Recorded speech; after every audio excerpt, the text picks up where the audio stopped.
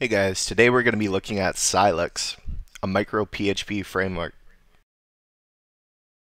Small, featureless, or bare bones. Silex is great for prototyping microsites, highly specialized microservices, and anything that's going to be really self-contained and depend on some very specific libraries. To begin with, you need to compose or require Silex. After that's complete, you're going to have to create your own bootstrap file, typically within the index.php. Routing is typically done through a single file. It uses conventions that are shared by other frameworks, like get, put, post, etc.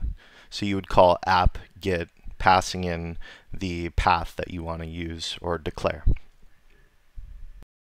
You also have the option to declare a controller and method to handle the request. View handlers allow you to dynamically render responses or inject data directly into your Twig view. There is an interface for file handling and security options to prevent injection attacks. Routing is also coupled with middleware.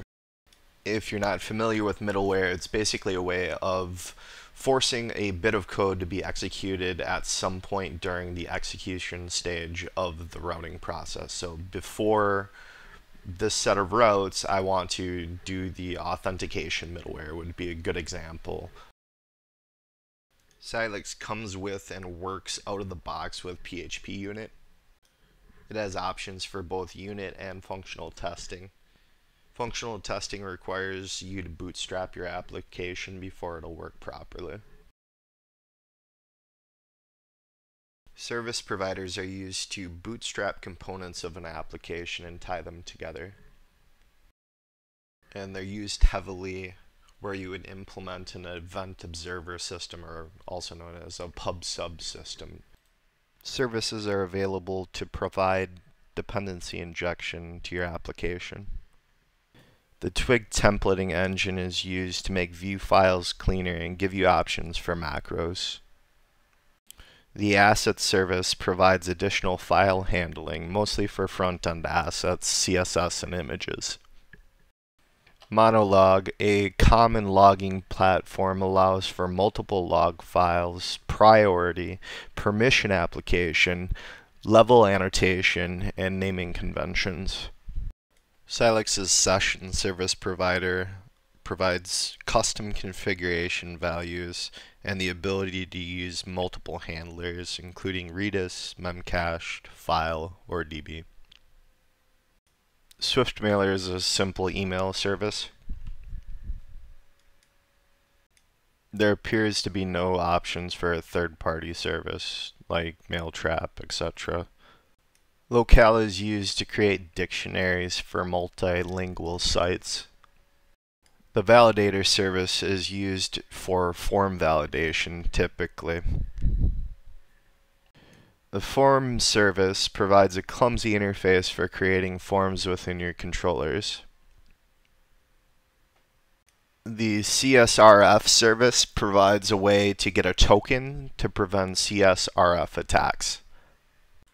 Right out of the box, Silex already supports any reverse proxy like Varnish through the HTTP cache service. The HTTP fragment service provider provides support for Symfony fragment subframework, which allows you to embed fragments of HTML within a template. Silex's security service manages authentication and authorization.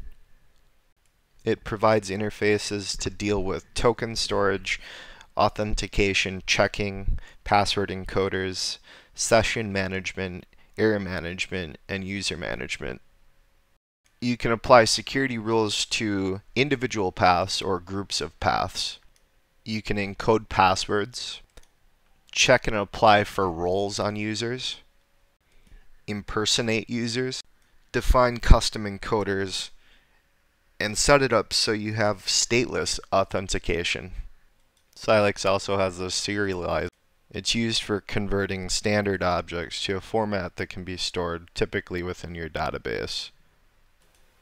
Silex service controllers are used to inject dependencies directly into controllers or methods of that controller. Because your dependencies are clearly defined, they're easily mocked, allowing you to test your controllers in isolation. Vardumper is used for debugging. And finally, Doctrine is their chosen ORM. It's used for communicating between models and their database. Alright guys, that wraps it up. I hope you enjoyed. We'll see you in the next one.